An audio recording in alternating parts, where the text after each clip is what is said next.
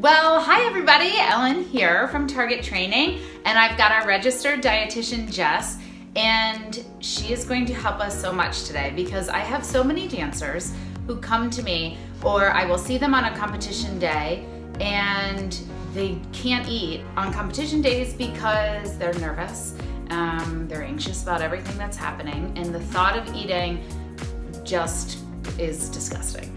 And so we need help because we need that fuel.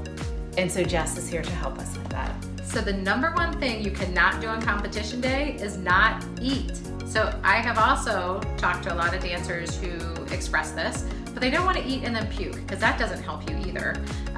So we're going to talk about smoothies today. This is something that a lot of people talk to me about and that I talk with them, but they're not all created equal. So a lot of folks on competition days are in a hotel, they don't have access to a blender, so you can go to a store and get some of these things, but there's some really big tips we're going to talk about of how to make these smoothies the most bang for your buck, and also easy on your stomach, so you can just sip on them while you're kind of getting ready to dance, whether it's hair, makeup, getting your clothing all ready. But we're going to give you some tips on how to keep it easy on your stomach, but give you enough fuel so that you can really perform well.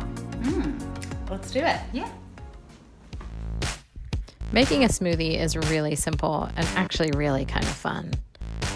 I always recommend you start with a yogurt based. If you can choose a plain yogurt, it's going to be a little bit healthier for you, a little less sugar than what you need. And then adding fruits and veggies is fantastic. If you add some banana, it's going to have some extra potassium. Your blueberries are going to have lots of antioxidants. Smoothies are also a great way to get in more vegetables. So trust me, those bananas and blueberries, you'll never ever taste the spinach. And then really just keep blending till it's a texture that you enjoy. There you go. Enjoy!